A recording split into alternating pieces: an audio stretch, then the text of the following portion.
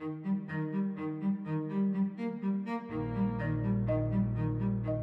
you know by now, I like to consider sustainable development as having four major dimensions. There are the traditional three: economic development, social inclusion, and environmental sustainability. But those three require, in all cases, the underpinning of a fourth aspect, and that is good governance. And so I like to put good governance alongside the first three as the total package that's needed in order to achieve sustainable development. When we move to the Sustainable Development Goals, good governance is going to play a central role in the achievement or the failure to achieve the Sustainable Development Goals. So it behooves us to think clearly about what we really mean by good governance. The first thing that I would emphasize is that governance is about the rules of behavior, especially in organizations, not only about our politics or our government, but about major organizations that are key actors in the success or failure of sustainable development. And that includes our companies. So when I speak of good governance, I'm thinking about good governance of the public sector, government, and good governance of the private sector, especially the large multinational corporations. So good corporate governance. It's clear there are many, many kinds of governments around the world and many different rules of behavior, different constitutional or sets of principles. And it would be futile and absolutely, in any event, unworkable to believe that there is one set of political rules, for example, that will dictate how the SDGs are to be implemented. The world's governments, in any event, won't have it that way, nor is it correct to think that there's only one way, or that if there is, that we would find it uniquely. Rather, we need a set of principles rather than a cookie cutter that says you must have elections on this date and your parliament or president or prime minister or judiciary must be organized in the following way. That won't fly. But what can work, I believe, is to emphasize certain principles of behavior for the public sector and the private sector. First is accountability. Governments and business need to be accountable for their actions. Businesses are in part accountable to markets, but they're also accountable to the court of law, and they need to be accountable to the court of public opinion as well. Governments are accountable to their citizens in elections when they are democratically organized. Governments need to be accountable even in non-democratic systems or systems that others would consider to be non-democratic, to the achievement of the objectives that they take on. So by accountability, I mean not a specific set of election rules, though some are better than others, but rather the idea that governments will adopt goals and they are responsible for following through on reporting, on being clear about the measures that are needed to achieve them, on public assessments of progress or failure of progress towards those goals. And that should be true across all variety of political systems. That requires a second feature, in my view, also that transcends a specific pattern of voting or organization of the executive or the legislative branch of government, or similarly corporate organization, and that is transparency. We as citizens, we as market participants, we as human beings intent on achieving sustainable development can only hold government and business accountable for their actions if we can know what those actions are, know what the behaviors are. And that means that we have to resist secrecy.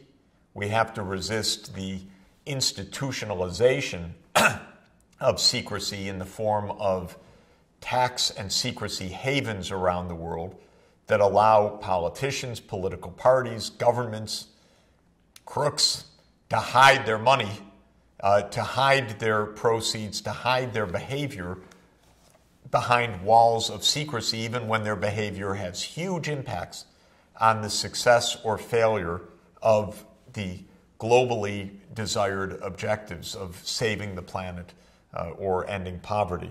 So transparency is a core feature, and governments of all different political systems have a responsibility, in my view, towards transparent behavior. Third is participation, the ability of citizens and of stakeholders vis-a-vis business to participate in decision making. And here there are, of course, many different views about this and many different ways of participating. Elections are a kind of participation, but they must not be the only kind. The ability to participate through public discourse, through public deliberations, through hearings on regulation are all extremely important. And similarly, businesses need to confront through institutional means and clear processes and rules their stakeholders, not only the shareholders in a company, but also the workforce, also the suppliers, the consumers, and good businesses have a multi-stakeholder approach. And in some countries like Germany, where there's a principle of co-determination, workers, even when they're not shareholders, have a formal, legalized right and responsibility for participation in corporate decision-making. A fourth aspect of good governance that is part of accountability, I would say, but more specific, is what's called the polluter pays principle. And this is that all of us need to clean up after ourselves when we are imposing costs on others not reflected in market prices. When companies pollute waterways, when they pollute the air, when any of us as individuals or as businesses put carbon dioxide into the air, we need to bear that cost, to internalize the externality, as economists call it, but meaning in more usable language that we need to reflect the full social costs of our actions in our decision making. Consider a business that's operating in a poor country, and the poor country has very weak environmental standards, for example. Is it the, quote, right of the business to pollute a local village, even if it's not against the law?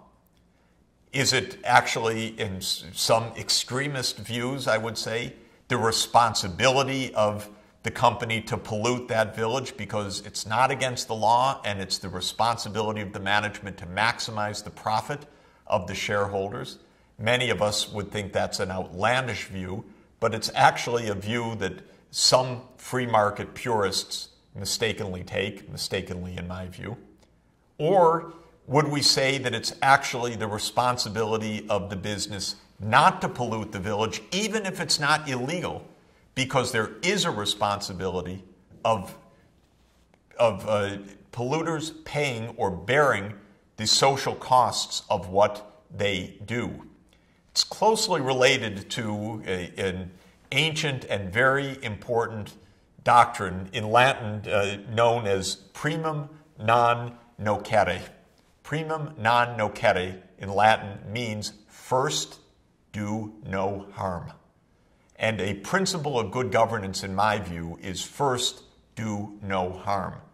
Even if the law, for whatever reason, allows you to impose costs on others, it is a responsibility, I would argue, not to do so, because our higher responsibility is an ethical responsibility. First, do no harm. Don't try to find every loophole or every escape valve that allows, quote unquote, for pollution, for imposing costs, for destroying other species, destroying habitat, because it is allowed, because a company can make money from it.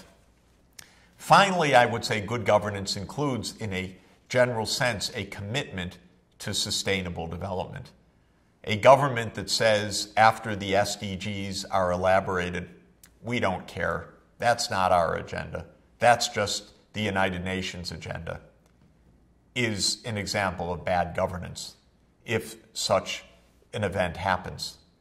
Governments have a responsibility to the planetary needs. National governments have a responsibility to the planet. It's not good enough in an interconnected world. It's not feasible, it's not viable in an interconnected world for politicians to say, I'm locally elected, it's not my responsibility to undertake measures that maybe benefit others but not my own constituents. And so good governance, I would also argue, is a responsibility towards a sense of universal commitment and universal participation to sustainable development. If one government or another says, we're the only way to organize things, you have to follow our Constitution, we're lost, because that will not happen.